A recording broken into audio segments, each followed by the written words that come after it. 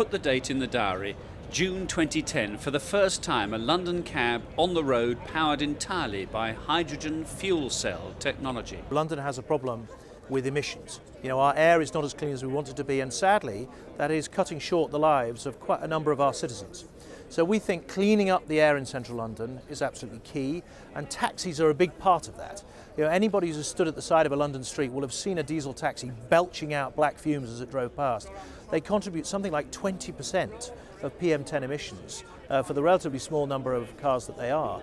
So we were very keen to see an improvement in their technology, and this thing is fantastic. All it produces is a drip of water out of the back.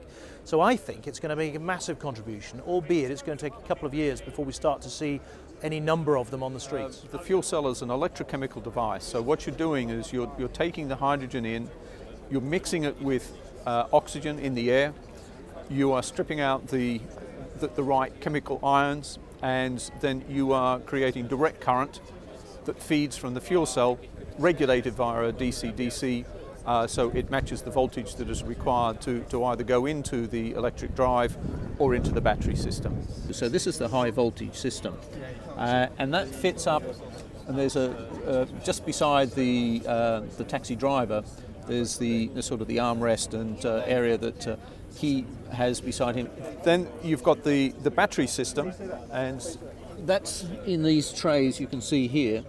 So these are shaped in order to fit within the chassis.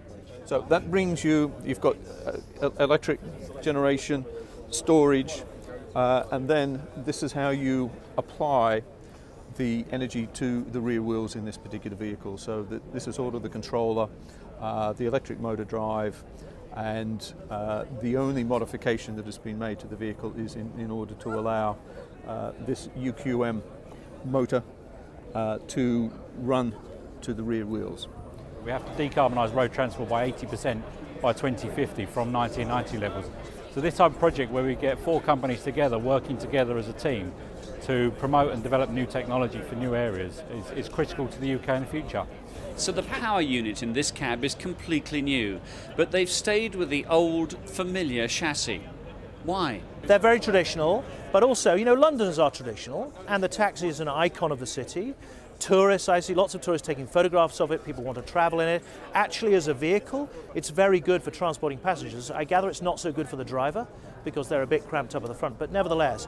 But also, it's quite a roomy vehicle, which provides quite a bit of space to fit in all the gubbins that's required for the hybrid technology, and there hasn't had to be much remodeling of the chassis of this thing to get the stuff in. So from that point of view, it's a very usable vehicle and a very recognizable one.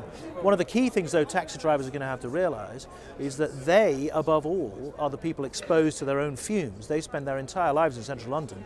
So if I were a taxi driver who wanted to live a few years longer than my, 70 years and 10, I would be seriously thinking about getting one of these things.